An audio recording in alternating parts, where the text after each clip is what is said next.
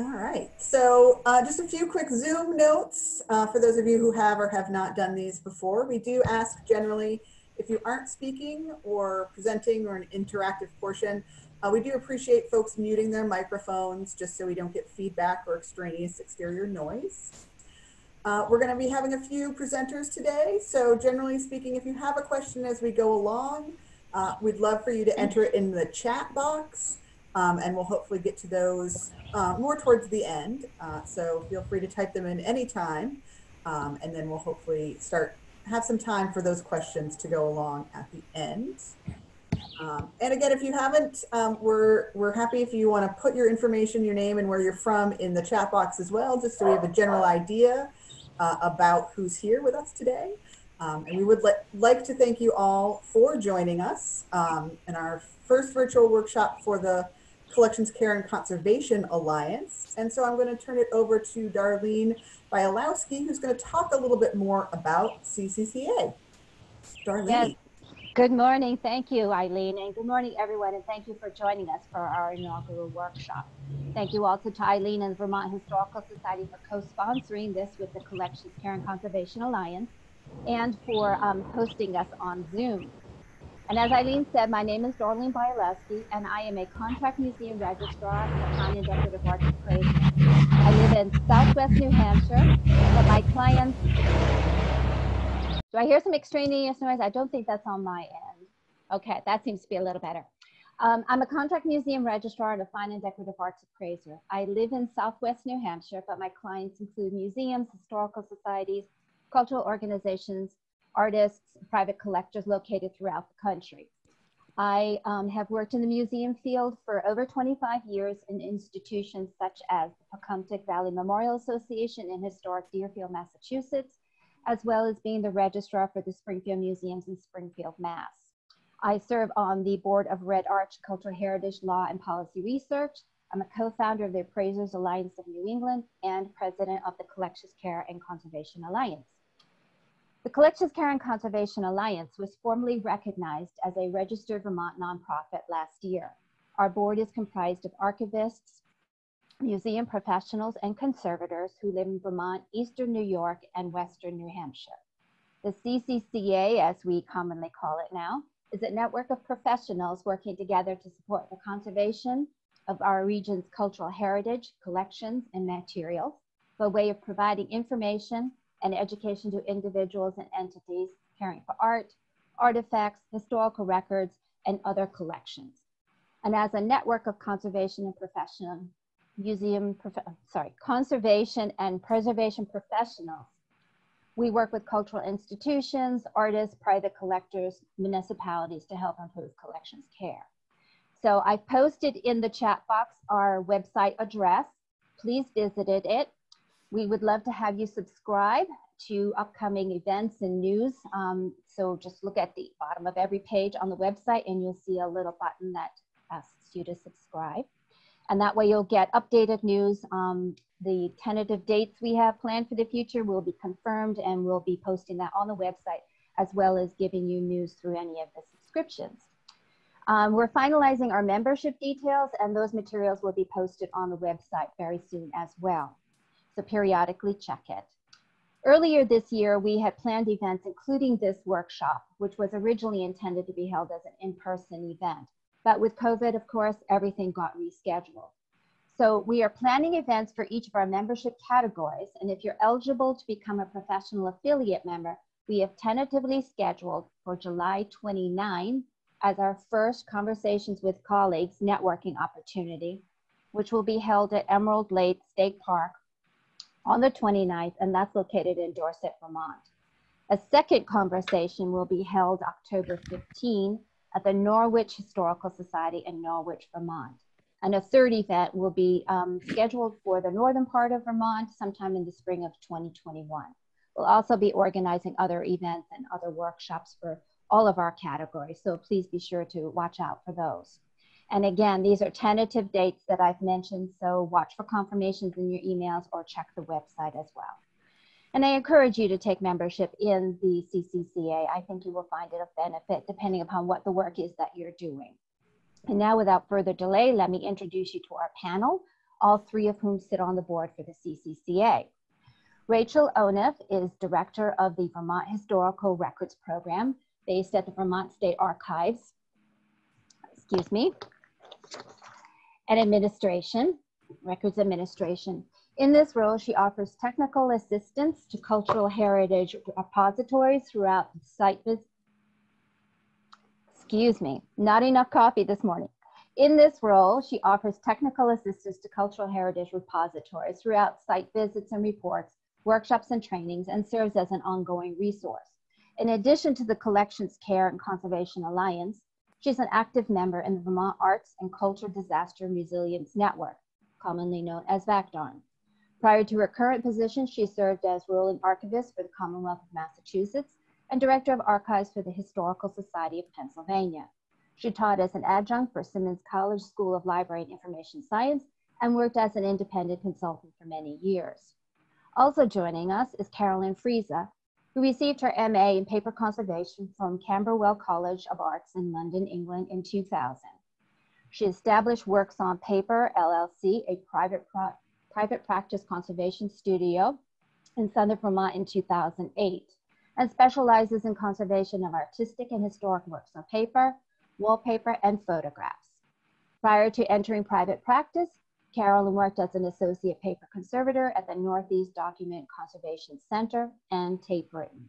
She has been a professional associate of the American Institute for Conservation since 2007 and one of the Vermont members of the AIC National Heritage Responders since 2011. Carolyn currently serves on the board of CCCA, where she's also vice president, and is on the board of the New England Conservation Association. She's also an active member of VACDARN. And we also have Erica Donis, a graduate of the Winter Program in Early American Culture, has more than 20 years experience working with museums, archives, historical societies, and historic sites as an employee and consultant. She's based in Burlington and currently serves as Special Collections Director for Champlain College and manages a consulting practice specializing in curatorial, collections management, and exhibition projects. She's also on the board of the CCCA and serves as its secretary. So without further ado, let me turn the program over to Rachel. Thank you so much, Darlene, and good morning, everyone. Wonderful to see both familiar names and faces and new ones.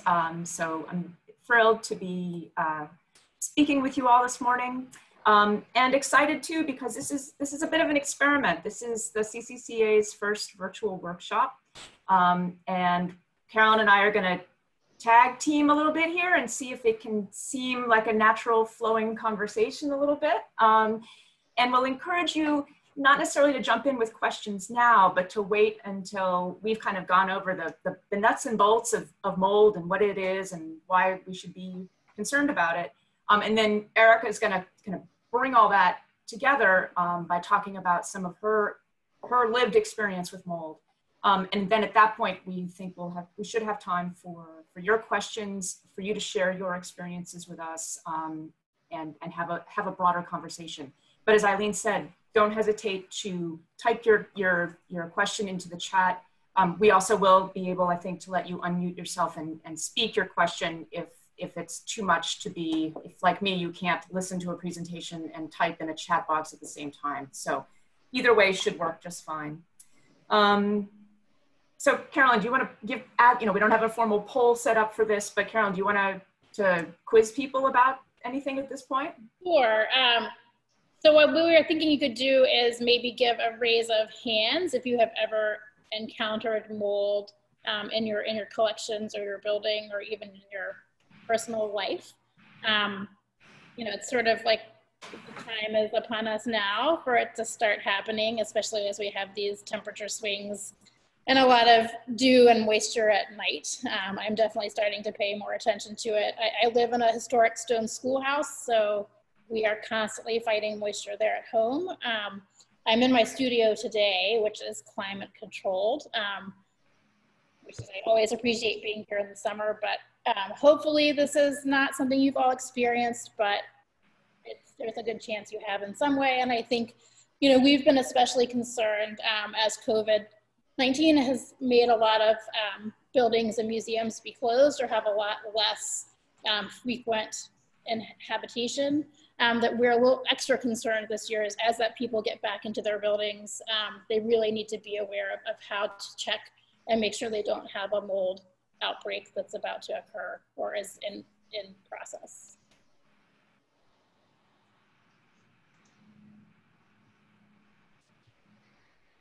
How do I raise my hand? Hi, Tom.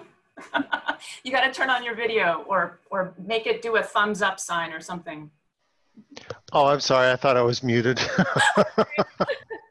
And we can talk at the end too, you know, if you have specific experiences that you want to ask us about, there should be plenty of time to do that as well. So I guess without further ado, I'll sort of jump in here to our presentation. I'm hoping you can all hear me. My dehumidifier is not the quietest, but not the loudest. So hopefully it's not coming through my audio.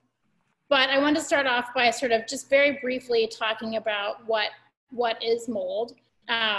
So mold is part of the kingdom fungi, which includes yeast, mushrooms, and filamentous fungi.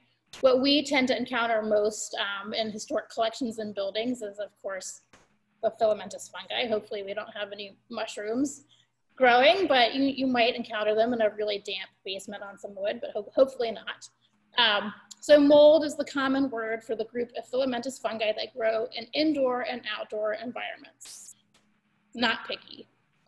Mold and other fungi acquire food by absorption, and they secrete enzymes that break down the cellulose materials around them, which is why as a paper conservator, I'm especially worried about them and aware of the type of damage they do.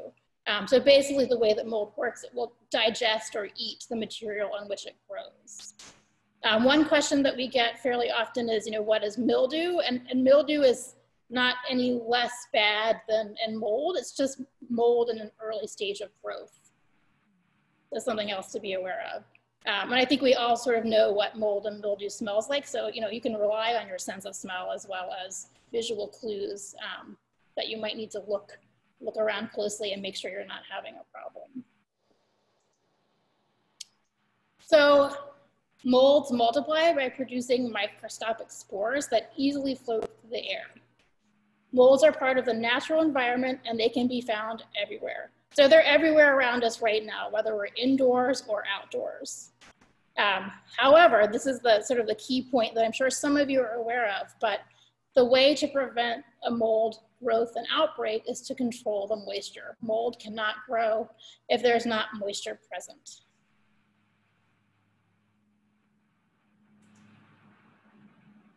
So Rachel and I thought it would also be useful to just sort of touch base on what is not mold, because I get a lot of clients who call me and say, oh, I have something moldy, I want to bring it in, and then I have to give them a whole procedure on how to bring moldy objects into my studio so that I don't get potential contamination. And some of the times what the client thinks is mold is actually something else. I would say the most common material that shows up on a lot of paper items that people sometimes mistake as mold is foxing. Foxing is one of those things in the world of conservation that we're still not 100% sure what it is. It's kind of been categorized into two types of staining. The simplest one to understand is that when paper was made, there's metal used in that process. So sometimes in the paper making process, little tiny flecks of metal from the machinery or the screens do break off and deposit into the paper fibers. So what happens when metal is exposed to moisture? It rusts. So sometimes the foxing is what we call metal-induced foxing, and you can often find a little tiny speck of metal in the center of the circular stain. The other time, the type of foxing that I think is really probably more common based on my experience is the one, it's related to moisture. It's not active mold though. And these are sort of the soft, fuzzy, rusty orange brown circular stains. And I sort of like what AIC has to say, that's the American Institute of Conservation. And their definition is, it may be easier to define what foxing stains are not. They are not the mold stains with or without surface growth, which severely deteriorate the paper and cause a variety of colorations. They are not offset stains from contact with another paper or printing ink or acid stains. So something to be aware of. You can certainly have mold and foxing together, but if you just see foxing, that doesn't mean you're having a mold outbreak. Acid and water stains, I think these are usually fairly more straightforward to identify as not being mold, but the family record on the left, those round stains are from wood acid stains from the knots in the piece of wood that was behind that piece of paper in its original frame. Doesn't really look like mold, but just throwing it out there. Water stains, the two portraits on the right, there are some pretty dark water stains. I think, again, these are fairly easy to identify as not being mold, but I would say if you have pieces in your collection that do have water stains, it is a good idea to look and see if you see evidence of mold growth, because if you see a water stain, you obviously know that that paper was wet for some time. Heavy soiling. This can sometimes be harder to rule out, but oftentimes if you know the history of the piece, that can help you, identify that what you're looking at is some really serious dirt and grime. The object on the left is actually a metal sign. We don't often treat non-paper-based things, but this is one that we did treat here. And it was in a service station for most of its life and was just incredibly dirty. The book on the right is a original edition of Peter Rabbit, and it had a lot of grimy fingerprints and dirt just from many years of being handled. So Carolyn explained that what mold is, this filamentous fungi, the fact that it's latent in the environment all the time. It's always present. So what makes it grow? What makes it what we would call we often call a mold bloom? What makes it start to send up those little filaments? And it must have a couple ingredients. It must have something to eat, and it must have moisture. And moisture is really the most critical factor in determining whether that latent spore is going to start to reproduce. And it can grow on virtually any type of organic substance. And we're most familiar probably with the leftover food in the back of the refrigerator that you discover 2 months later that may have all manner of fascinating molds on it.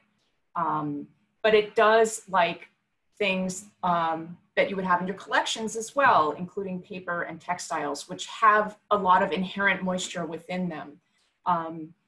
This inclination toward bloom, toward growth, can be exacerbated if you have no ventilation, if your air is very stagnant, and if there's not much light either. The different types of light waves can help keep those mold spores dormant, and in the absence of them, they'll start to grow. The higher temperatures can also be a major factor, especially in combination with humidity. So these are the things that you have to bear in mind that you need to try to mitigate against in order to try to keep that bloom from happening. And you can probably think about your storage space and identify immediately some issues you might have. If it's a basement space, you're probably going to have moisture concerns. Light may be dim, you may not have much airflow, but there are things you can do, tools you can use, appliances you can plug in that can help to make it less of a friendly environment for molds to grow.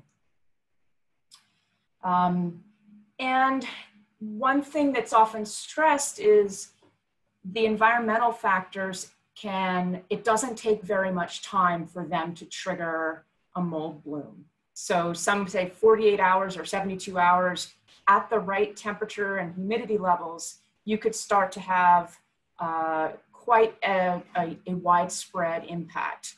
And sometimes things will happen throughout a collection area. Sometimes it'll be just at the point where there was, say, a leak or other literally water introduced to the space. It could be that that it's only certain types of materials that seem more prone to mold. One thing that I've noticed in my own experience, and Carolyn, I don't know if you can can speak to this as a conservator, but black buckram, for some reason, would seem to be one of the surface areas that I would first see mold appearing on. And once I knew that, that would be what I would check in a certain collection storage area where I knew I had mold issues, is I would go check the black buckram bindings. And if I saw some growth on them, I would know that I needed to up my game. I needed to start doing more to try to mitigate against that growth. Yeah, I would say that's definitely true. The one thing I've also really noticed as a paper conservator, that mold really loves pastel. I think that there is something in the binding medium that it doesn't take a lot of moisture to activate the mold growth. And as you can imagine, trying to remove powdery mold from powdery pastel is very challenging, and sometimes we can do it and sometimes we cannot, but that also seems to be a real indicator. What was that word you just used? Interfeeder? Indicator. Indicator, got it. Yeah. And another thing that I will be honest and say that I did have a slight mold outbreak last year at home in my closet. So exactly those conditions Rachel just mentioned. It's dark.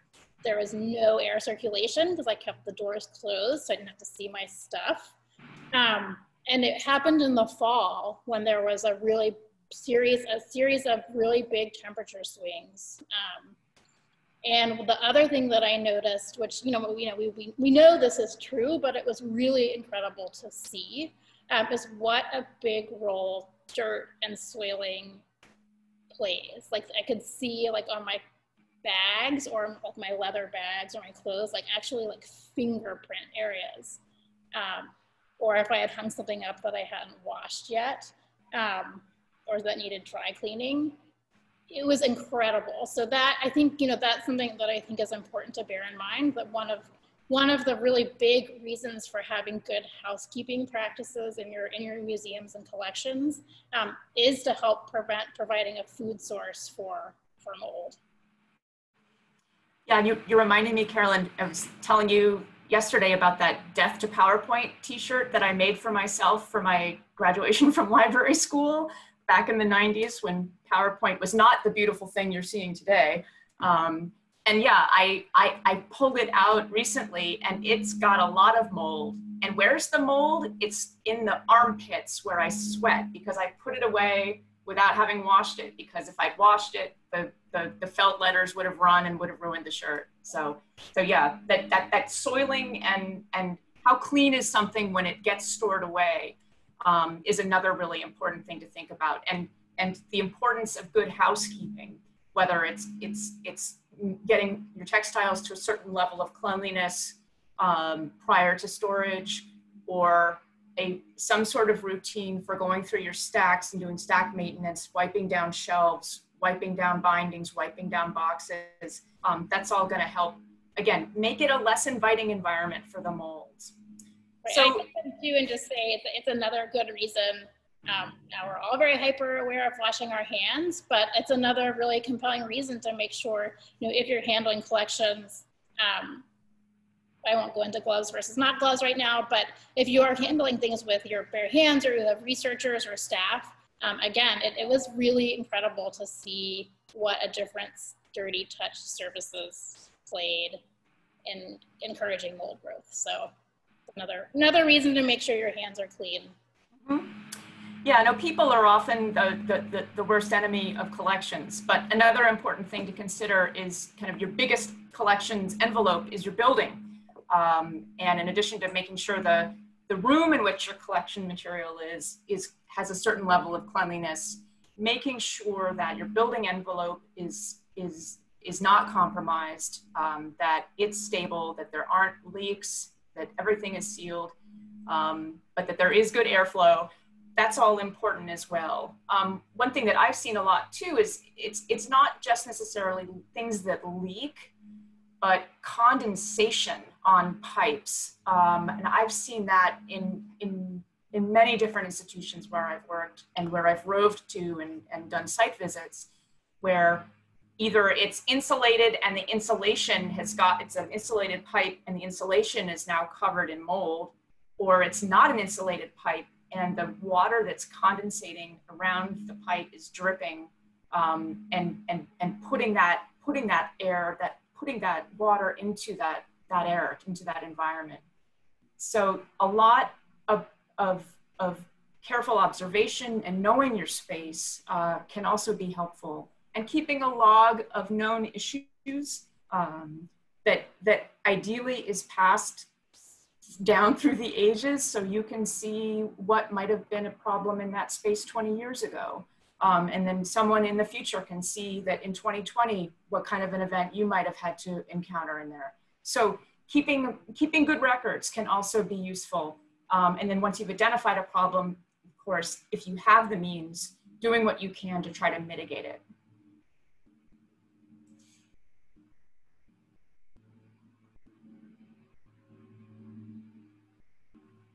Unmute myself. So I sort of, again, to touch base on what Rachel is saying, really knowing where to look proactively for potential sources of moisture in your building. Moisture is in the air. I think one of the things we'll talk about later is the importance of trying to monitor your environment, especially the relative humidity. And I personally really feel like even if it's an inexpensive one, it's still better than nothing. It might not be the most accurate, but it will give you an idea at least of when your humidity levels are going up and down. And that's really a key indicator that you're having a problem. So moisture can also be in the objects or your collections itself, or themselves, especially things that absorb moisture, which is many types of materials in historic collections, but especially things like textiles and paper. Moisture is going to be in the mold itself. It has to be there for it to grow.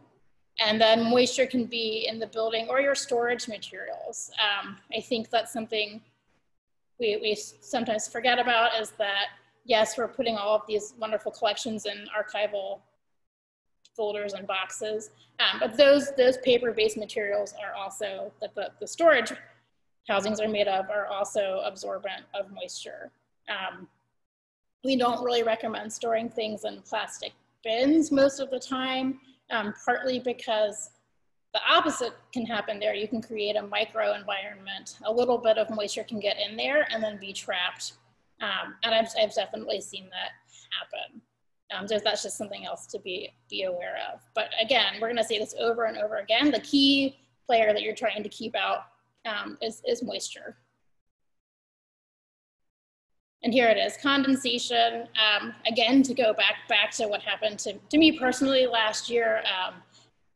My family owns a very small cabin right next to our home in Chester, and nobody had been staying there for a month. And I went down there the same weekend that I noticed mold growing in my closet at home, and every window and door, every glass surface was covered in condensation like that. And sure enough, I opened up the front door and there was mold everywhere, all over the furniture, all over the floor, the carpet, the couch. And that, I don't think I took photos of that, but that was just, I will say it was not a couch that we bought. It came with this cabin, but you could see all of like the food and dirty handprints were just like covered in moldy bloom. Really gross. So condensation, if you see condensation anywhere in your building, you know you have a problem that needs to be addressed right away, and start looking for mold throughout the building and in your collections. This photo in the center there shows water damage in a basement, and you can see there are some dark blotchy mold growths on the wall, sort of circular greenish brown blotches. Just to point out, thank you, Rachel. Oh, sorry, yep. Right. The white, sometimes when you have a water event, you will see white deposits. If they're sort of hard and crusty, you're probably not seeing mold, you're seeing mineral deposits. And we see that sometimes on paper-based materials that have been in frames, and some of the components from the frame itself has gotten wet, and that will migrate in. We'll see it with things that have been hung on a wall with plaster. You'll start seeing those white mineral deposits. But that's not to say mold growth itself can't be white. It can be lots of different colors. But if you see those hard, crusty deposits, it's minerals, but that's a good indicator that you've had a moisture problem. That last photo just shows very obvious water staining where there's been a leak in the exterior wall. We as paper conservators always really encourage people not to hang historic materials on an exterior wall because, especially here in New England, again, it's this big temperature swings and condensation events that can cause all kinds of problems. Yeah, and I don't know if any of you have had experience looking behind a framed item or a piece of furniture against an exterior wall and finding either mold or condensation behind it, because that's something I've experienced. And I think that's often a place where you see mildew. I think as more and more things are framed with the dark dust covers behind them, you can really see those outbreaks happening pretty quickly. And that's something to check for, if you're really being on top of your monitoring game and you have things hanging on an exterior wall, periodically throughout the summer, take a couple of things off and look and see what's going on back there. Yeah. So why is this a problem? Why do we worry so much about mold? What's the concern? And first and foremost, I know we've been talking mostly making allusions to collections materials, but we really want to stress that the most critical issue about mold is the potential impact it has on your health, on human health. It can be toxic. In my experience, the types of molds that tend to grow on collections have not been toxic, but that's not to say that sometimes they could be, or that the molds that might be inhabiting your building could be, we've heard of black molds that could have a really serious impact. But even if it's not, a serious effect, it does pose quite a risk. They also do, obviously, as we've been mentioning, as we'll go into more detail soon, they can be really damaging to the materials, and both structurally and aesthetically. And especially, textiles and paper are some of our most hygroscopic materials in our holdings. They're going to be able to absorb much more moisture than many other types of artifacts or objects that are harder, that are also organic materials, but are not going to be allowing quite as much moisture to flow in and out of them. So one thing, and it's fun, with doing this within kind of the time of COVID-19, it's in some ways there's some parallels in that people respond really differently to mold. Some folks will have absolutely no reaction whatsoever. Other people can get swollen up, and some of the swelling can happen in their throat, and they'll soon have trouble breathing. If you have any pre-existing conditions like asthma or other types of allergies that have got your histamines up and activated, it can be a further trigger.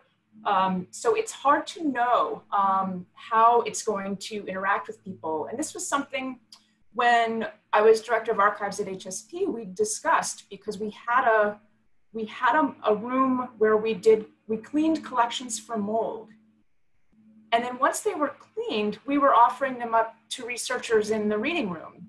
And we decided that we needed to include a statement on the finding aid and in the box of the collection with that material itself, to make sure that people knew, both at the time when they were thinking about looking at it and then at the point when they're actually at the box, that material had been known to have had a history of mold. Because again, as Carolyn said, those spores are still there. We've deactivated them. But for someone who's extremely sensitive, that might even be enough to trigger some sort of reaction. So thinking about how you share information with your researchers, with your users, whether it's materials on exhibit or things that you're presenting in a reading room, that's something to keep in mind, that there's kind of a right to know, and how do you present that to people? Can I jump in for a second? Please. And say, so yeah, I also, whenever we treat moldy materials here, we add that to the treatment report and print something out to go in the storage box and folders if it's a collection that's going to be used. But the other thing I've noticed and that I would also caution is that, you know, there are some historic buildings here, small house museums, otherwise, where I've worked, that they have had known mold problems throughout their collections and within the building. And I've also encouraged those clients to have a notice out for visitors to know that ahead of time before they set foot in the building. Because as Rachel's saying, you know, some people are not bothered by it at all, and some people are incredibly reactive to it. And I will say that when I started in conservation, I was not at all reactive, and I worked on a really large collection of moldy 18th century Italian manuscripts in a fume hood, and later we learned the fume hood was not running as well as we thought, and I did, after that point, become more sensitive to mold, whereas before I was one of those people that never noticed. So it is a real thing that can happen, that you can become more reactive to it over time, the more you're exposed to it.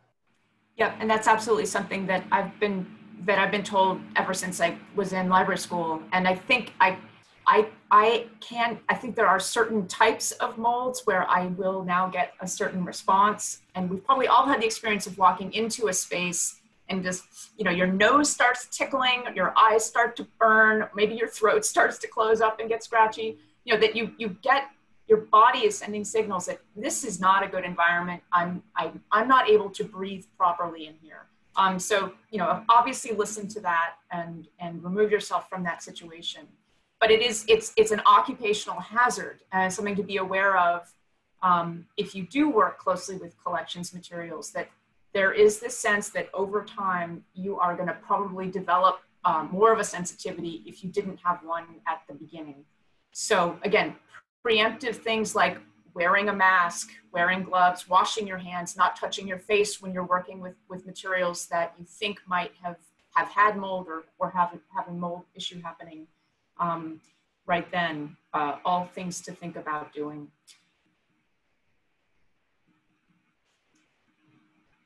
As I said, yeah, PPEs, we now are much more savvy about these than we were a few months ago.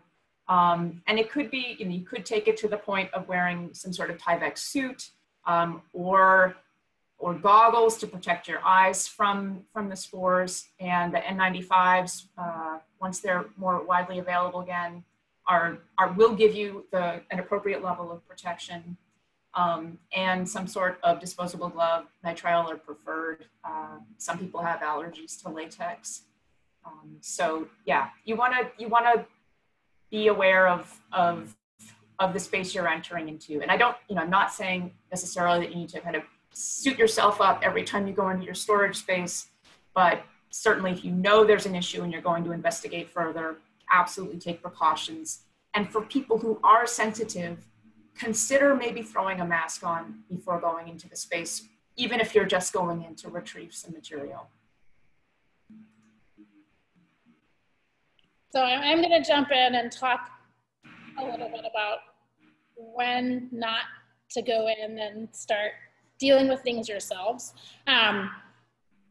If you get into your building and you notice something that even remotely looks like that, or you see mold growth across collection or on the walls, that's when you want to back yourself out of that space. Don't go back in there without wearing the necessary PPEs.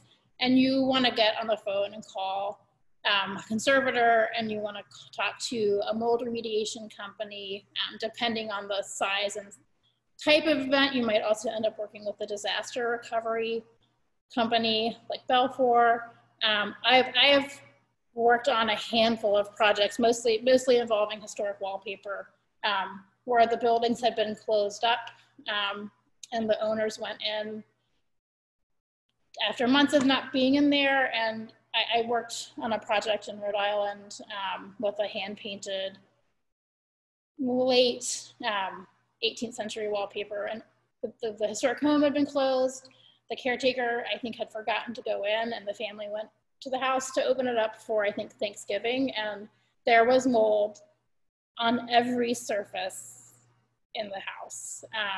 So I was contracted by the mold remediation company, and we did wear Tyvek suits, and I took a change of clothes. I did not eat in that space. I was pretty horrified to see that some of the other workers, when they were taking their breaks, it was like, oh yeah, we don't have to wear PPEs anymore. I'm just gonna eat my sandwich and have my mask off. I took myself out of the building. I think, you know, after major events like hurricanes where things are wet for a long time and it's summertime and it's damp, that's when you tend to see more serious mold outbreaks like this. But, you know, just depending on the condition and contents and materials of your building, it can certainly happen. And I think, again, you know, we just really want to urge that everyone err on the side of caution.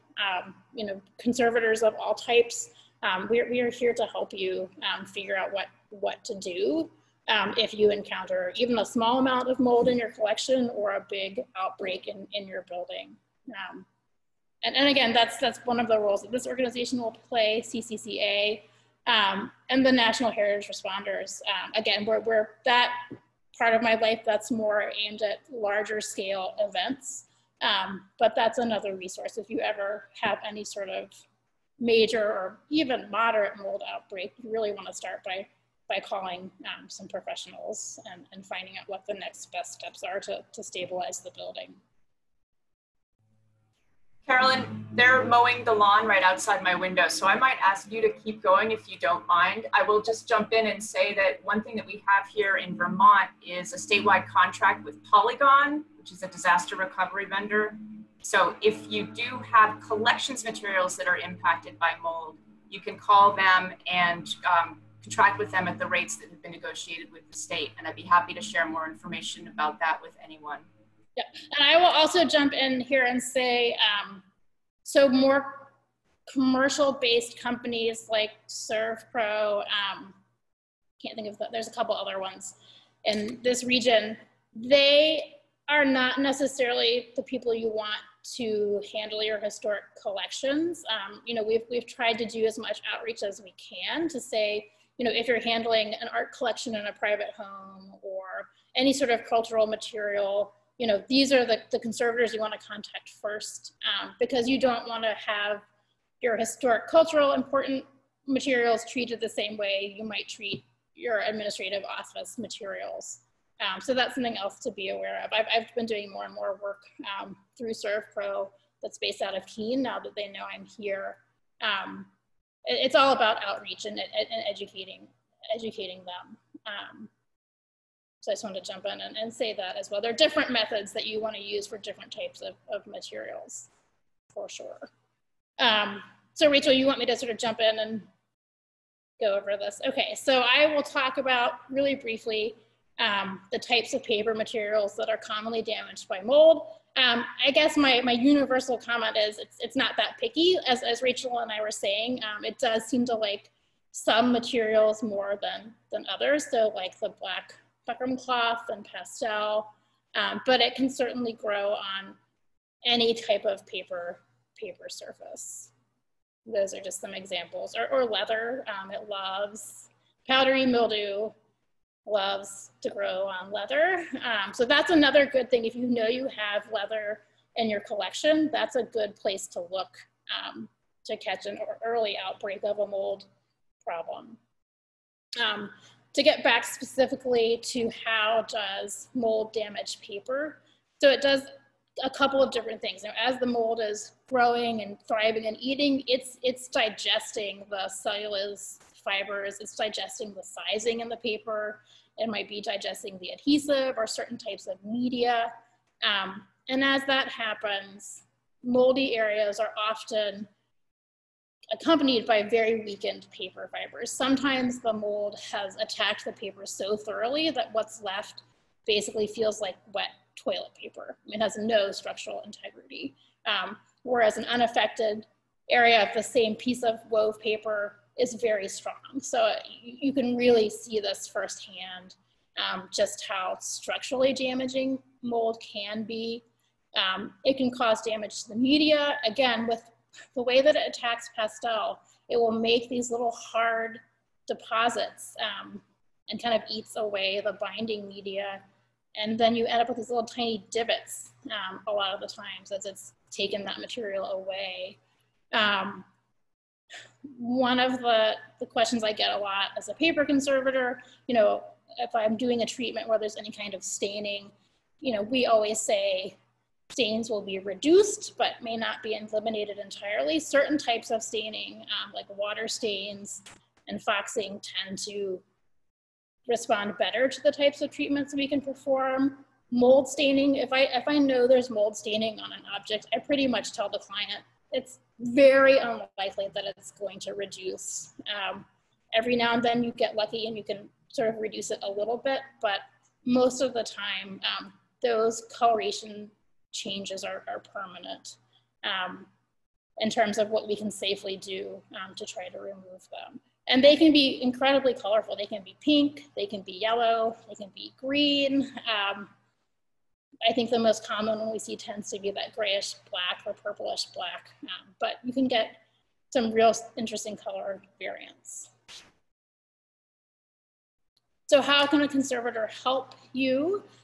So conservators are trained to deal with mold on historical collections and cultural objects. I was gonna say, we do have Michelle Pagan, who's a very experienced textile conservator and CCCA board member here with us. So Michelle, if you ever want to chime in and sort of make some specific comments about textiles, please do. We're happy to have you here with us for this workshop.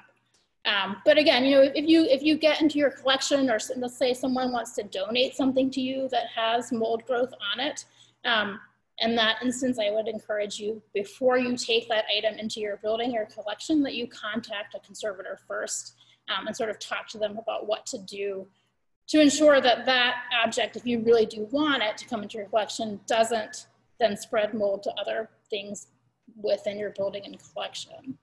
So we're always happy to provide advice over the phone or email, and now we're also used to doing video chats. I've been doing that with some clients on some times when normally I would have gone and done a site visit, but instead we're doing it all through our smartphones. Again, like I said, we might make a site visit to assess, why are you having this problem? Because one thing I tell clients all the time is there's not really any point in you sending your collection here to me to have treatment for mold remediation if it's going right back into that same building environment. The mold is just going to come back. And that's one thing that we've noticed over the years, is that collections, materials that have had mold breaks are much more susceptible to have them again than materials that have not. So that's something to bear in mind, that if you have mold in your collections, you really have to address the environmental conditions in the building first, before you start worrying about the individual objects within that collection. We can provide guidelines for preventing mold outbreaks, and that's part of what we're going to do in this workshop. But conservators can make specific recommendations based on your building's details. We can provide training for staff or volunteers, which is something I've done a couple times recently here in Vermont, working with local historical societies to do safe mold remediation when they can. We can also perform conservation treatments to address mold damage to collections. So how do we remove mold from the paper? Well, sometimes we feel like we can remove most of it. Sometimes we feel like we can't really remove any of it with certain types of pastel. So we look at what the object is itself in terms of what the materials are, and assess how much or how little mold remediation treatment we can do. Usually the first step, when we can, is to make sure that everything is completely dried out. We don't want to be working on damp materials for several reasons. One, the mold is still actively growing there, and also you can't effectively removed damp, spongy mold spores. They have to be totally dry to have any chance of really removing them as much as you can from the surface of the object. So once we know that everything is dry, then we would ideally start by vacuuming all of the surfaces of the object using a soft brush and a HEPA filtered vacuum so that we're not just sending mold spores through the air in our space. And we also use this, there's a regulated suction. You can't use too much suction, obviously. So it's something that usually is best left to a trained conservator, but certainly, that's one of the things I've taught in workshops is how, if you have a large collection of moldy books, that might be a case where a conservator can come in and train your staff on how to deal with that safely themselves in terms of safety for them and also safety for the collection. To really feel as good as we can about reducing fungal growth, the best treatment when you can do it safely and not damage the object is to do a treatment that involves alcohol. And that essentially dries out the structure of the mold cells so that it can't be active anymore until it gets reactivated by moisture again. But that's something that we can only do that when the media is gonna allow us to do it. So I'm just going to show a couple of examples. This was a Sheen Calais engraving from 1854. And you can see, maybe Rachel, you can use your mouse, the sort of white fuzzy growths there.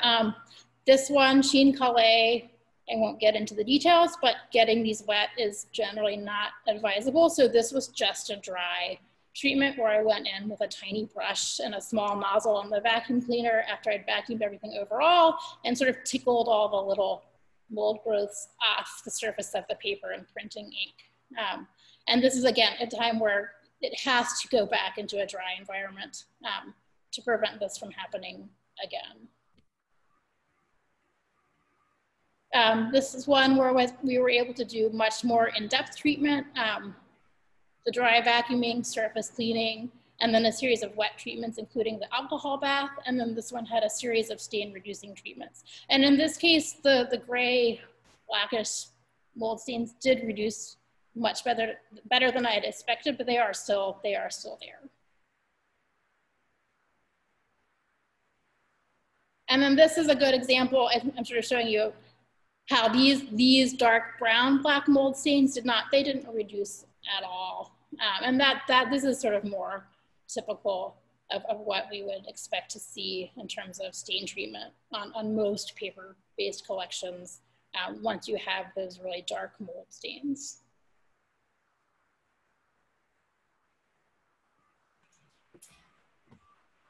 Thanks for jumping in there, Carolyn. Dave has now taken the lawnmower around the corner, so I feel better about speaking again. So what you can do to prevent mold outbreaks, this you probably should already know by what we've talked about in the last almost hour. You want to control the moisture any which way you can. And if you can't, try to find some other place to store materials.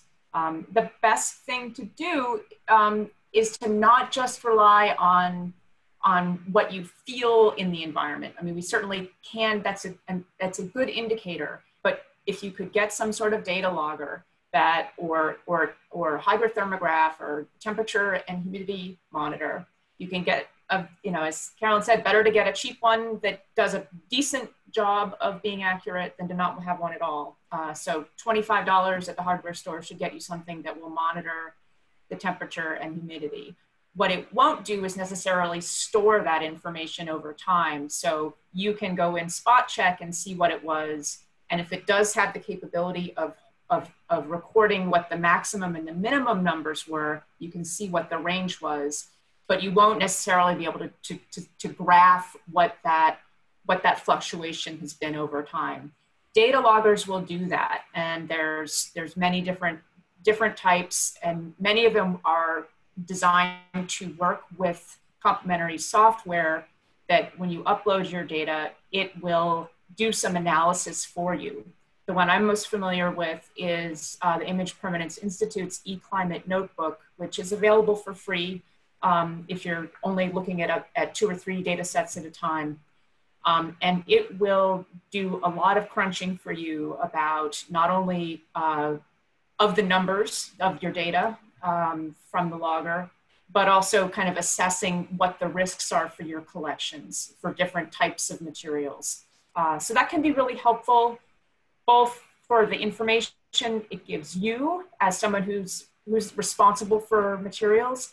It also can provide very exciting looking graphics. I did one environmental assessment for Hampshire College down in Massachusetts, and they had one storage space where the mold risk was this really terrifying looking red line going up off the graph. So that's something that then the collections person can take to administration, or take, and maybe in your case, to the board, and say, look, we've got a real problem here that we need to address. And it's not just me telling you that I go to work and I'm getting all sweaty.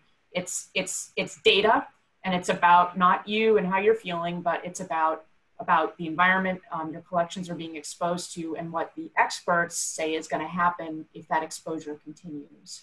Can I jump in and add? Yeah. So I'm still using another relatively inexpensive data logger is the Hobo Onset. Mm-hmm. And that's what I use here, and they cost around $120. So you don't have to make a huge financial investment, and that does track the data. I can download it all. Some of them now do it all wirelessly. There's a lot of good options, but just to piggyback on what Rachel was saying, when you have that data, it can also really make you a much more successful grant applicant as a grant reviewer for IMLS and NEH. We really are much more likely to approve an application if we can see that the institution is at least tracking what is going on environmentally. And if they know they have a problem, they have some plans in place on how to address it. Because again, there's not a whole lot of point of sending things out for conservation treatment if it's going back into a potentially damaging environment. So it's good for grant applications. Yeah, and I'll also say that I'm stealing an idea from Massachusetts, where they've had a long time a free environmental monitoring program through the Massachusetts Board of Library Commissioners. So in the latest grant I wrote to NHPRC, one of the funders of the VHRP, the Vermont Historical Records Program, I asked for money for data loggers with the intent of then starting a program in Vermont where you could, at St. Albans, Alex and Lisa, ask for some monitors to be put into your storage spaces. We leave them there for several months. Ideally, you do a year so you can see what a whole calendar year, since our seasons are so different here, but at least for a few months, and then do some analysis and provide you with a report. So that's a program I'm hoping that there'll be funding for the equipment that we can then use for many years to come in the future here. Desired relative humidity, 35 to 60%. Rule of thumb is if it's over 60 for any length of time, you have increased the chances of having a mold bloom. And that's gonna, again, depend on some of those other factors like airflow, like temperature, like light level. And temps, 50 to 75. Again, this is where the desire to mitigate against the possibility of mold can come into tension with sustainability, energy costs, all sorts of other really valid concerns for your repository. So I'll just say that colder is always better for materials, as long as it doesn't get so cold that it makes the humidity level rise. So colder will slow down all sorts of deterioration, as well as the possibility of mold growth, as long as that relative humidity can stay below the desired range, or within the desired range, not go above it. And you want, as Carolyn's been saying, spot check. Try to learn what your canaries are in your coal mine, so you know what to look for. Use your senses. Look at your data if you are doing some monitoring.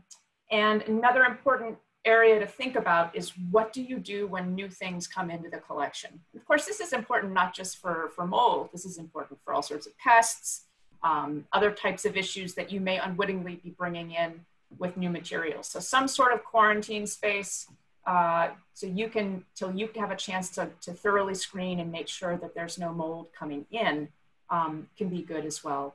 And rethink, if you can, where you're storing materials, if they are in chronically damp spaces right now. And if you don't have the ability to move them, absolutely start monitoring that environment, so you have some numbers to use to try to get some leverage for building a case for why things do need to be moved. And know what you're dealing with. And as you know, Carolyn's house is stone, and those are going to kind of bring in the moisture and then just kind of hold it, and then they'll sweat a little bit. I mean, it's going to be kind of a cold and clammy environment, which, you know, the cold can be great, but the clamminess can also be less desirable. And see what your options are. Is it feasible for you to run a dehumidifier, or is the fire risk too great of having an appliance running? Can you run it while you're there? Who's going to be emptying the water? I mean, that can become I've been at some places where that's the obstacle, is that there's either no one who's strong enough to empty that water bucket. If it's not one that's got the ability to go directly out a drain, or it becomes a chore that no one wants to do. So what are you able to do as a person or as a group of people who are caring for materials? And yeah, if there's some sealing that can be done around your windows to keep the condensation out, that would be good to do. You know, any of these signs of moisture incursions into your space are indicators that there's some sort of vulnerability that you could try to address. And sometimes it's, you know, a little bit of caulk can go a really long way. So that's it for us. Thank you for your time and attention. We're going to turn it over to Erica. Don't hesitate to be in touch with us. Hopefully you have our info. The slides will be available, the recording's available, and we'll be around. I'm going to stop the share now and hope that Erica can pick it up. And I'm going to take a peek at the chat.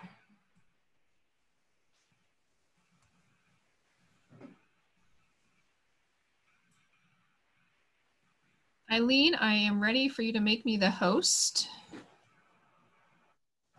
Thank you.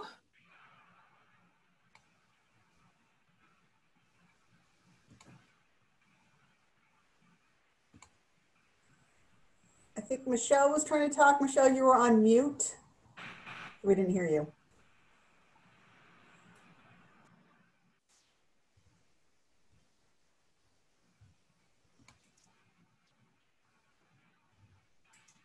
Unmute. Okay, can you hear me now? Yes. Go ahead, Michelle. Can you hear me now? Yes, go ahead. I'm unmuted. Okay, all right, I can see you, Erica. Okay, I just wanted to throw this in, if it'll be helpful. As somebody, I think Rachel mentioned, I'm in the middle, or I'm a textile conservator here in East Dorset, and I'm in the middle of a mold bloom right now because the weather just changed. And we went from this really dry period, you know, which I think most of us experience statewide, right? Suddenly the weather has changed, and here in East Dorset anyway, we're getting rain almost every day. And so I've had a mold bloom on an antique dress form that I have in-house right now. The job was to work on the dress, to get the dress ready to go on exhibit, but they also had an antique dress form. And so I grabbed that too. As I was leaving the site with the dress, I also snagged the dress form. Well, guess what? The dress form is made of paper mache. And so, as was just mentioned, you know, the materials themselves absorb and hold moisture. And so this antique dress form has taken on enough moisture here with the change in humidity that we've just experienced that I've got a mold bloom going on right now. And I'll be taking care of it exactly as was just outlined in the series of slides here. So, you know, not to panic, but I'm monitoring the temp and RH in my workroom every day. And sure enough, it just went above 60% RH. And that's why I've got this bloom going on. So everything you heard so far today is exactly true. You could take it to the bank. Thank you. Thanks, Michelle. So I am rounding out our presentation with a bit of a case study from my work as the Special Collections Director at Champlain College. Knock on wood, I have not had a major mold outbreak, but I definitely have the environment that is at risk for it. And I definitely have collections that have come in that I am concerned about. So I'm going to share with you some steps that I've taken, some of which are extremely low budget that I think anyone would be able to replicate. And then also some thoughts about what maybe we can do in the future to move the needle from maybe good to better to best. So I manage a special collections program at Champlain College, which includes the college archives, tons of paper-based materials there, tons of documents, printed material, tons of photographs in all sorts of different formats, lots of textiles as well, and also some local history collections, same kinds of media. So I've got a collection that's very heavily skewed towards paper and textiles, definitely some major at-risk materials. And I'm lucky enough to work in this gorgeous library building, which was built in 1998, which is on the Champlain College campus. However, when the building was constructed, there was no conscious plan for special collections. Special collections was not designed in as far as a reading room space or storage areas. So I've kind of retrofitted a bunch of spaces for my use. I have a reading room and then right now a bunch of storage closets. So I've got collections on 4 floors of the building. And unfortunately for me, and I suspect for many of you, a lot of my stuff is below grade. So I'm in the basement, which is 1 floor below the main entrance. So the first thing that I did when I recognized the situation when I first started working for Champlain was to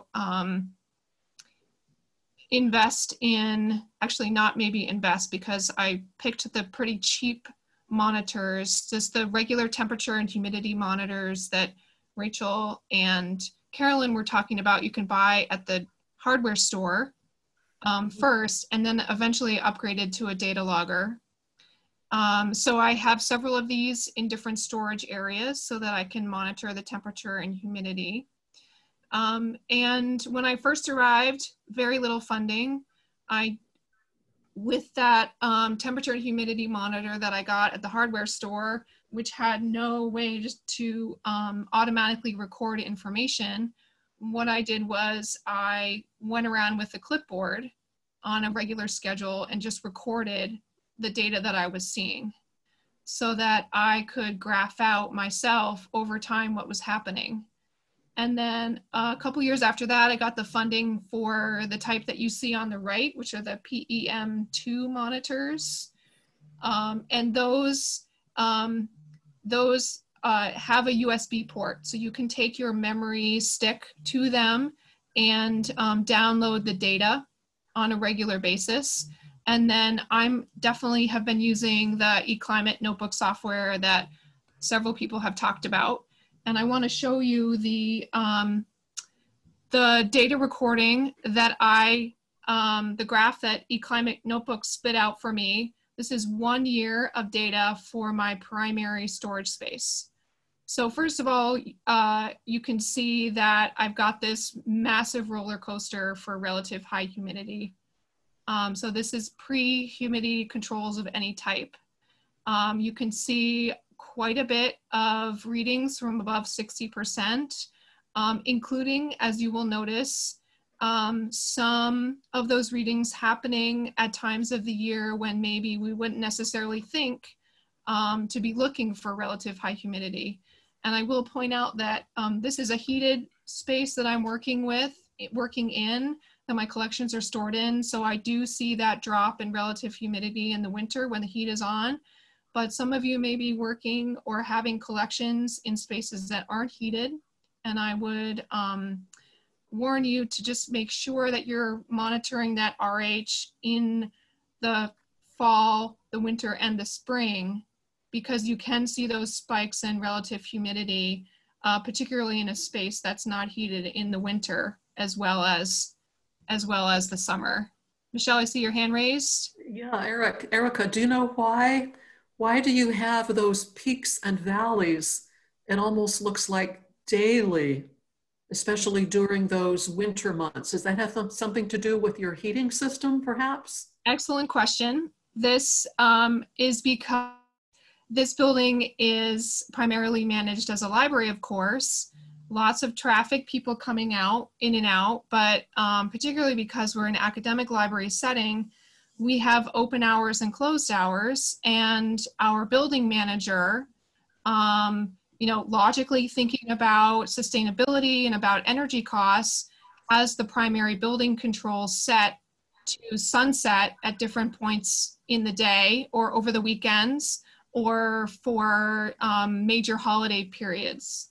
So this was a great argument for me. I took this data to the library administration and also to our physical plan and said, this is great for energy conservation, but this is not going to work for collections. So I've had partial success in that I was lucky enough that although I am in a retrofitted area, the main room I use for collection storage is on a different zone.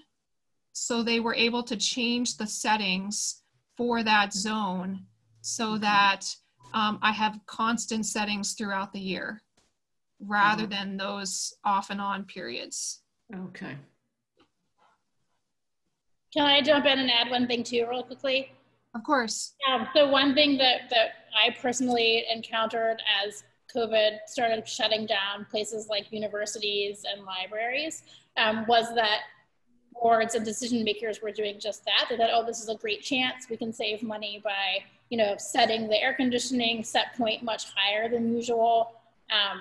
And we have been telling people, yeah, that's going to save you some money, but you're really endangering what special collections you have in that building. And dealing with a mold outbreak is going to be way more expensive than keeping your environment set at a reasonable point. So I think if you're in an institution where people are proposing that, you need to at least try to make that argument. Mold remediation can be enormously expensive. And once you have mold in your building and your collections, you're always going to have to be worried about it in the future. Okay, so I'm going to walk you through kind of a few years of strategies for dealing with this relative humidity issue that I have. This was the cheapest and the one that I was able to get, implemented the quickest as well. So I just went to the hardware store, I bought a bunch of box fans, and I put them on those timers that you get for, vacation timers if you're leaving your house and you want to have a couple of lights on and off, or you have holiday lights on that you want on a schedule. Very out of the box solution. So these are set up just to keep the air moving. And they're also great long-term, now that I have other strategies in place, which I'll talk about, just to have these stashed away in case we have a small or large water event. So now I've got a bunch of box fans in reserve. This was my next strategy. I was able to convince people to buy $400 portable dehumidifier. I was very concerned about making sure that it could be drained, because I didn't want to have to worry about managing emptying that full bucket, knowing I'm a one-person shop. That was going to be me going in on the weekends and holidays to deal with that. And also, I was worried about the peaks and valleys that I would create if the unit automatically shut off because the bucket was full on a Saturday and I got there on a Monday, I was gonna, see that RH go up again in the meantime. So this was my portable dehumidifier unit. This is a little bit nicer than the kinds that you buy at Home Depot. It's designed for industrial use, so it's a little bit more durable and more energy efficient. It is super loud though. So I found myself having to shut it off if I had a patron appointment or a class coming into the reading room, or even if I needed to take a phone call. I had to shut it off because there was so much white noise from it. So a couple other points about this. The photo on the right where you can see the whole machine, you'll notice that I kind of jerry-rigged a little baffle there on the top because the only place to put it in the room where we could set up the drain was directly below the indicator panel for the HVAC on the wall above. So I didn't want the exhaust from this unit tripping and creating a false reading for the HVAC system for the room. Also, and then on the left, you can see that small flexible drain hose going into the wall. I was able to have our physical plant team thread this through the wall and drain into an adjacent area. This was a better solution, but definitely not perfect. This unit started getting old a couple years after I had it. And then I walked in one day and found a nice puddle of water on the floor. And I wasn't quite sure how long it had been there because it had been a couple days since I'd been in the space. And so we brought in a wet dry vac and the box fans came back out to try to dry out that carpet so we didn't have mold in the carpet, and also bring that RH back down. With this history, I was able to eventually advocate for a hardwired dehumidifier unit that's actually embedded in the ceiling above my reading room. So this is so much better. It was not cheap.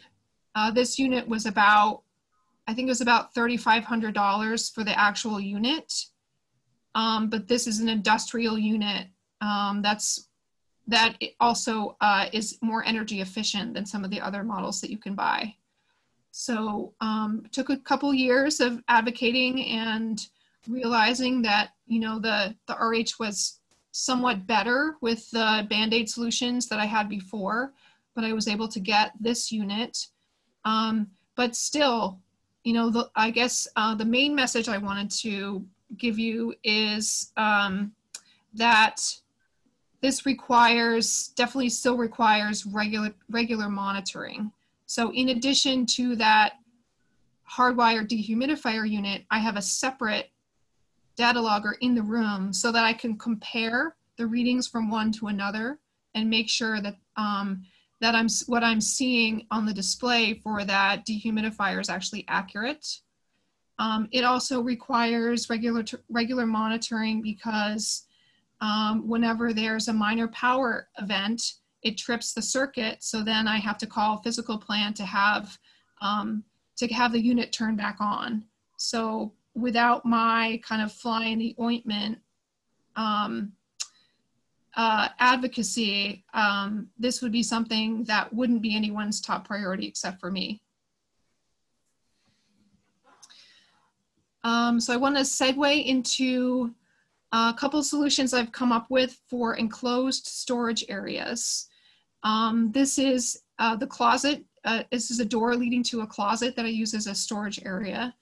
And I actually had ventilation grates cut into the door at the top and the bottom so that the dehumidification happening in the main part of the room reached the collections that were stored in that closet.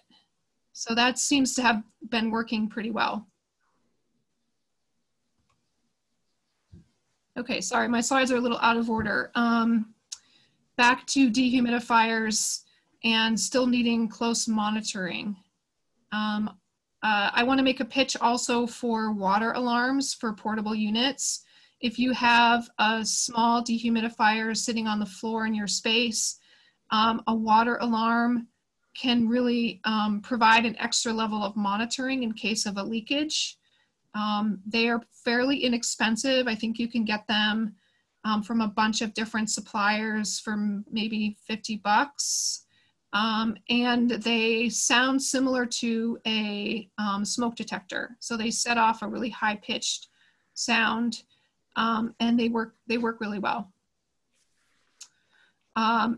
Excuse me, advocacy with building managers. I referenced needing to go and have a conversation about making sure that my space had constant temperature and humidity control rather than the energy efficient settings for the rest of the building. There is definitely a lot of education involved with the larger team of people who are extremely capable and do a great job with managing our campus in general, but didn't have the specialized knowledge about collections that I was able to educate them about. One other thing about data loggers is they do have a lifespan. You want to make sure that that you can either replace the cheap hardware store variety on a regular basis, or that you send out your data loggers for recalibration. And this is something I'm grappling with now, because the PEM data loggers that I bought probably about 8 years ago now, the readings are way out of whack, but it costs $150 each to have them recalibrated. So now I'm going back to square one and thinking about maybe going with a different model that's less expensive and just replacing them on a regular basis.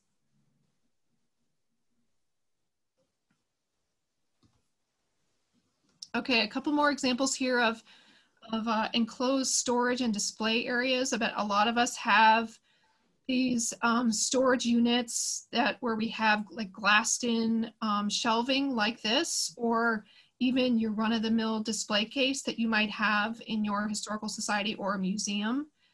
You have a little enclosed space with the potential to create a microclimate, not a lot of ventilation often in these spaces. And with the still air and ambient temperature and relative humidity in your area, there's maybe even a higher risk for a mold outbreak to occur in these enclosed spaces. So a couple of options here to try to help with that situation. You can get packs of desiccant pretty inexpensively. You can either get individual packs like the picture on the left that are one-time use only, and put them maybe one on each shelf, hide them in the back behind your collections items if you don't want them to show. Or you can get a canister type with a separate silica product, desiccant product that you can recondition. So it changes color over time. It lets you know when it's time to remove it and recondition it by either baking it in the oven or microwaving it. I don't have experience with this type personally, so if anyone has questions about that, hopefully somebody else who's joining us today can offer some thoughts about that.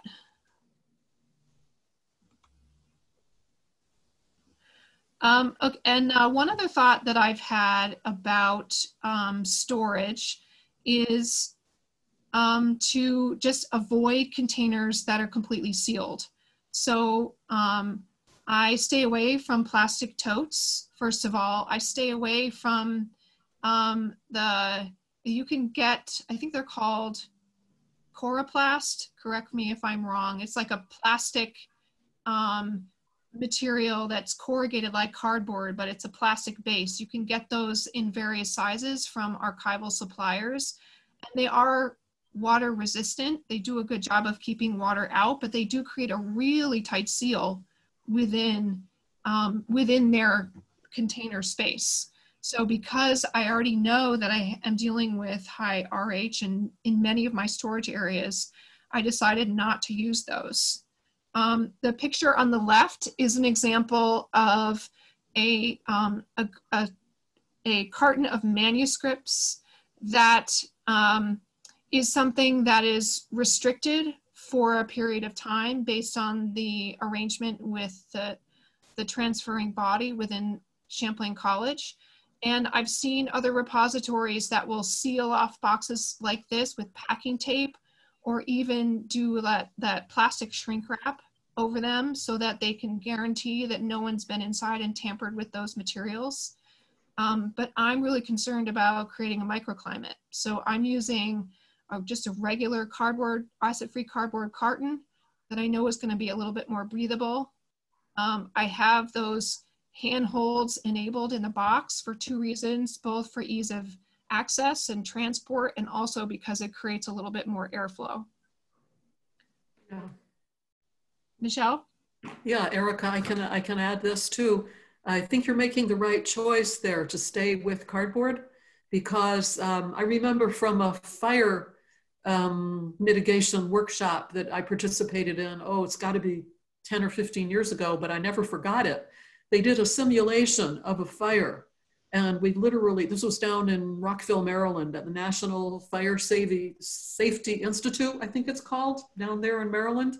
And they did this for AIC, the American Institute for Conservation. And they did a mock-up of a fire inside a big hangar kind of building. And they encouraged all of us museum professionals to bring objects in various storage containers like this, and like plastic containers, you know, all kinds of things, and put them in this fake building that they put together. And then they burned the fake building for us inside the hangar that we were in. And it was quite shocking to realize that in a fire, plastic containers are going to shrink. And any documents or textiles or anything else that you have inside a plastic container, when it comes to fire, at least it's going to be, I mean, think like shrink wrapped, but 1,000 times thicker, you know? And yeah, then when let's say the firemen arrive and they're dousing everything in sight with water, these corrugated paper document or boxes and storage units really react quite well and hold up for quite a long time during the rescue process. So I tell you, I never forgot that. Like I say, this was maybe 15 years ago. So I just want to give you kudos. I think you're absolutely doing the right thing for staying with cardboard containers. Thank you.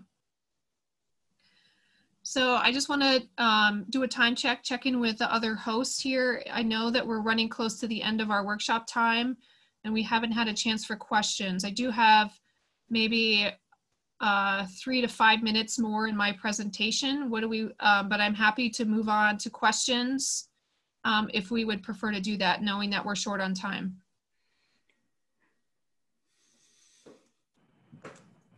I say please keep going, Erica. Okay, sounds good. So we've already mentioned, Rachel and Carolyn already mentioned strategies or the need to strategize for materials coming into your collection. And I wanna share with you a case study about that and what I have done. So what you're looking at is a closet. So this is my quarantine closet. So I have one space set aside for incoming things that I want to monitor for mold or pests before I introduce them into another collections area and start processing them and potentially releasing the mold or the pests into the larger collections environment. So this is just a small sample of a huge trove of filing cabinets that were in another building on the Champlain College campus. So this was a historic building on our campus that had been occupied as an office for several different departments for about 30 years.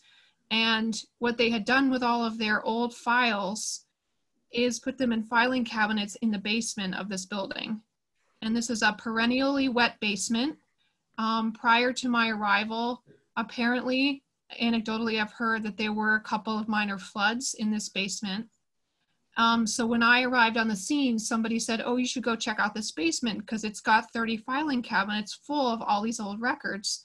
And they're no longer in use, and they might be great to add to the archives. So I walked downstairs and into this basement and immediately could smell mildew and mold in the air. Did a quick test check, opening some file drawers to kind of get a sense of whether this was stuff I was at all interested in to begin with. And then kind of sat on it for a while until I figured out what my strategy was going to be, because I was worried about, you know, what was I going to be introducing to my collection, particularly with bringing in such a huge quantity of photographs and papers. It was going to add maybe a third of the size of my collection. Could I safely keep them long-term? Could I safely process them? Could I allow patrons to look at them safely? Was I going to be committing myself to something really expensive in the long run as far as possible mold remediation was concerned? So what I ended up doing was I hired MJ Davis, another paper conservator in Vermont. She's in the Northeast Kingdom, and she and I did a site visit, so to speak, to this basement. We suited up in Tyvek with respirators, and we went in and we did a more concentrated look and talked about strategies. So it turns out in my case, I was pretty lucky in that everything that I wanted was enclosed within a filing cabinet. So in that sheltered items from the worst of the humidity, and most of the photographs in this group of material had already been sleeved in plastic. So that while that might not be the best strategy long-term in ideal museum and archives collections, it actually worked to my advantage here, because it protected them from mold growing directly on the surface, and it allowed me to have something I could easily clean off. So working with MJ, we came up with a game plan. She did a little training, and then that was about 5 years ago. And so as I have time and space, I have been transferring file drawers out of that basement, obviously prioritizing the materials I was most interested in. And then they sit in this closet for a month or so, and then I take a look at them. Part of our strategy for the long term also is that this group of materials will always be segregated by itself. And hopefully that will mean in a different storage room, so that if they're, because I know that they're more susceptible to mold outbreaks in the future, I hopefully won't endanger other parts of the collection if I were to have a mold outbreak with these items.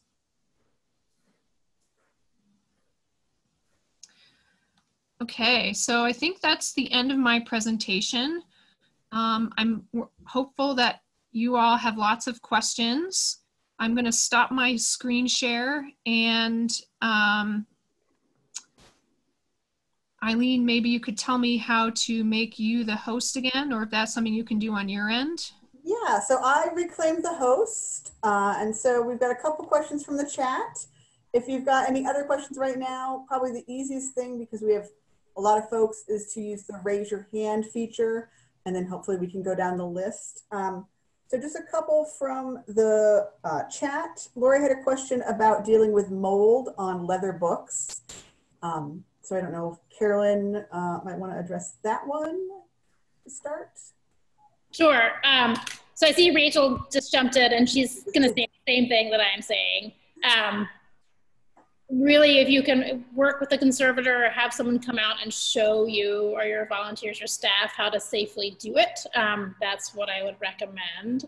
But basically you want, like I said, you want to make sure that the materials, so the book and the leather and any other binding materials, are really dry.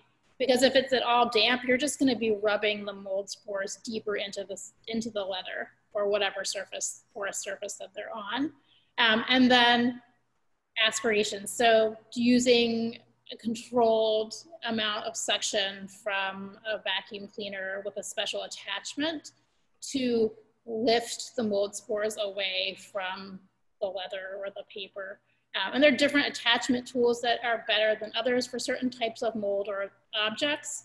Sometimes what we recommend, and this is what I did in a workshop for a historical society here that had a large mold outbreak, is you can vacuum through polyester window screen so that you're not going to be sucking up any deteriorated leather, for example, or paper.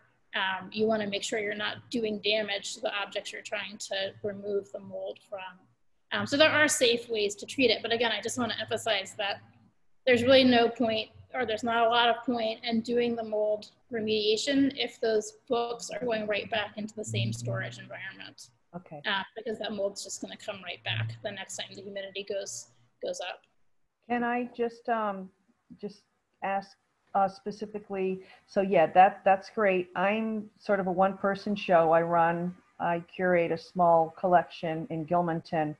And so I empty the dehumidifier and run the fans and keep things going. And the mold is mostly on the bookshelves. And of course, for people to access the books, you know, they're all stacked together. So it was really great to see the desiccant option. But what is the best way for me to dry the book out first? Unfortunately, I lost power and I had to log back in, and I think I may have missed that. But do I take the books out and lay them in a bright spot, or lay them in the least humid spot in the museum? I mean, you know, what's the best way to dry them out before I vacuum them? So those are both good tactics. You want to make sure that they're secure. If no one's going to walk off with them, or if you're doing it. Yeah, we have an alarm system, and I'm the only one who goes in and out of the museum other than really our officers. Recommend if you're doing any mold remediation treatment yourself, that you do it outside, because otherwise you're going to just be loosening up those mold spores and putting them right back into your building. So I would take a table outside and lay the books out in the sun? Or you could let them dry. Yeah, I mean, what I would probably recommend is, if you can do it, is to set them up. I don't know if I can show you with this, so that they're fanned and they're supported. Oh, okay. Yep. Great. A little bit of air circulation. If you have a dry space in your building, this is sort of where, to get back to what Erica and Michelle were saying about plastic bins. You know, sometimes when I take in a moldy collection of books, especially, I start off by putting them in a plastic bin, but I don't put the lid on. I put contain it. A piece of fabric over top that can let the moisture out. I did kind of a fun experiment where I took in some books that had mold damage that had been in a very damp house, and I put my RH monitor in there, and sure enough, it shot right up to 70. Yep. So another way to do that a little bit safely, more safe, is to put them in even a cardboard box and fan them and let them stay in a drier environment. Okay. You know, whether or not it's reasonable to do that outside, I mean, you have to stay out there with them, is what I would recommend. It has to be not a windy day or a humid day. Right. That's always a challenge when scheduling these types of workshops, is the weather is really a key factor. And you want to make sure that you're wearing a mask and gloves. I would recommend changing your clothes, putting those clothes in the washing machine when you get home. You know, and that's something that I'm happy to provide some more specific guidance on when you're ready to do it. Okay. But that's sort of the gist of it. But again, you know, if it's going back, it sounds like now you are controlling the humidity as best you can. And I think you'd also ask, like, how much does a dehumidifier help? It's really important when you're trying to decide what dehumidifier to purchase to look at what square footage it supposedly works in. And I would say my experience is that they're hardly ever as advertised. I don't know if others have found that, but I always go up in size. Yeah. My studio space is a big 1,000 square foot space, and my home is about the same. So I basically buy the biggest capacity possible and keep them running continuously and draining. And they make a huge difference. I mean, to go back to my home again. Like I did not turn it on last night because I forgot. And I went downstairs and it was 85% humidity. Yeah, especially now. Yeah, and you know, after an hour of running, I'd gotten it down to 58. So they make a big difference. And that's what you don't want to do, is have those big swings, but Right. yeah, that's sometimes the reality of the situation. If your power goes out, that can be an issue. You know, so there are all these things to be aware of. And I think, you know, most of us will tell you it's better most of the time to do something instead of nothing. And, you know, realistically, are we all going to be able to install hardwired systems? Probably not. You know, so you just have to do the best you can and try to monitor what the conditions are. But they make a huge difference Thank when you. they're working. So it looks like, Leslie, you've had your hand raised. I'm not sure if you still have a question or not. If you want to unmute and ask anything, you can. I raised my hand earlier for the first question we had, but so no, I don't have my hand. Okay. Unraise it. Okay. So the next question comes from Will in the chat for Erica about fans and whether there's a risk of distributing spores by using those. Well, that's a really good question. I mean, as we've heard, the spores are present everywhere. I would say before turning on the fans or investing in them, make sure that you don't have a major mold bloom in your space, or that you have collections that have active mold, so that you're not exacerbating and making things airborne any more than they already are. My goal with the fans is in a space where I didn't have any evidence of active mold, that moving the air around was going to help prevent one.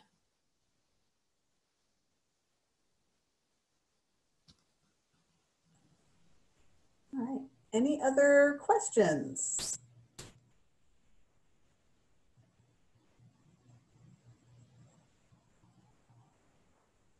All right. All right. Well, it looks like nobody else has a question. So again, thank you all for joining us today. Thank you especially to Erica, Rachel, and Carolyn for their presentation. We will again be sending you guys a link, anybody who's registered, a link with a recording for this, probably later today if everything works out right. And please do visit the CCCA website link that was provided in the beginning in the chat. And I don't know if anybody, Darlene, I think, did you want to wrap up at all with anything for CCCA? Sure. I'd just like to say again, as Eileen had just mentioned, to please check out our website. Hit the subscribe button at the end of whatever page you're on to get onto our list for advance notices and events. And if you, well, I'll say in a couple of weeks, we will definitely have the membership information up. And if you check out the membership information and feel that you qualify for the professional affiliate level, then please be sure to check out the dates for our conversations with colleagues. We are hoping that first one will be in July, at the end of this month, actually.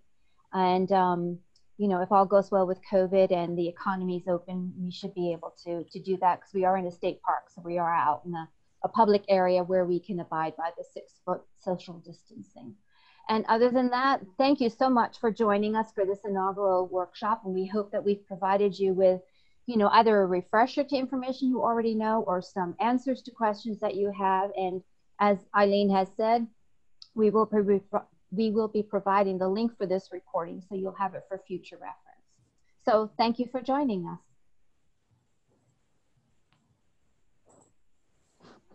Bye-bye.